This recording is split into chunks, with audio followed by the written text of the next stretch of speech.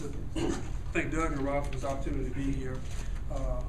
When I was asked to take on the role as Director of Athletics at Florida A&M University, I was also asked to try and usher in a new era of athletics at Florida A&M. I think relationships like this within the state do that for us. I'd like to acknowledge Ms. Angela Rosar as our board member. We have some other fans that are here, and that shows you the enthusiasm that we have at Florida A&M to do those things that our institution needs to do. One thing we look forward to is coming down in this area where we have a strong fan base. I think that it would be great not only for the university, but for our fans as well. We want to make sure in this state that we can cover that fan base and do an adequate job, and more than an adequate job, in servicing them for what, and that helps in what they've done to support our institution. I think the thing that's going to be great for us is our student athletes as well.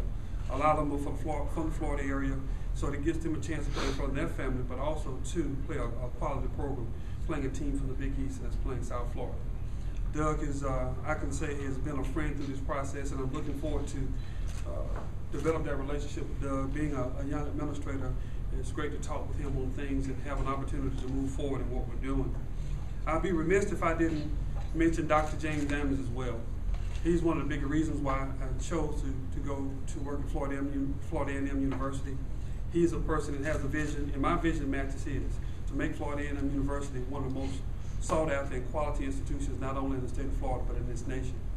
So that starts with games like this, relationship building that we would do in the Tampa area in this state, and hopefully for a long time to come. So again, I'd like to thank Doug and also Rob for what they've done, and we look forward to coming down here in 11 and 15 and other ancillary events that we will do throughout the year. So again, thank you very much.